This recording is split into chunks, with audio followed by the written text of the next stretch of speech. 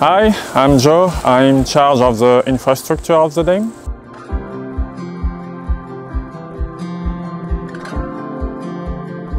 In this area, we have a lot of space with nothing between the crossroads.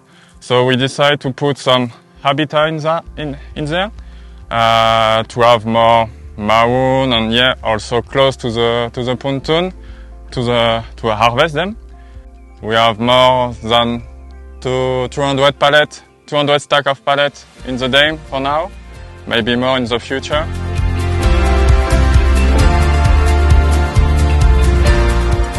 That's the new design of the stacking pallet. So we can see 2 big pallets, 2 little pallets, so the oyster pallet, and a big one on the top. This new design, we can put the weight on the top, on the oyster pallet. The reason for the new design is, the divers said, when we put the weight on the bottom of the pallet naturally floats. So if it's a bit loose with a cable tie, the pallet clap together, so the maroon doesn't like that.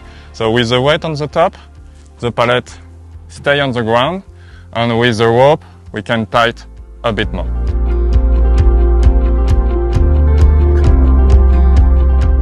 Alright, so this is what we've done down at 3B. So we've built a wall all the way across the bottom flat, which joins up to our road along the river. So we'll turn this into a road, but we've built a pretty high bank, so all that water that's in 3B with the sludge, as we pump it out, it'll all end up in here, in this whole paddock, and eventually it'll all just sort of settle in and seep into the ground and leave the sludge behind. So the idea of this is like our first trial at it. Once we can work out where all the water flows, we'll probably put a pipe under that wall, but not until we clear all that sludge, and we keep the sludge up here, and we don't want it going into the river. Instead of letting the water get all the way down to the river via those 2 pipes, we've put a couple of block-offs in. The water and all the sludge will get to this bank and be forced out into the paddock.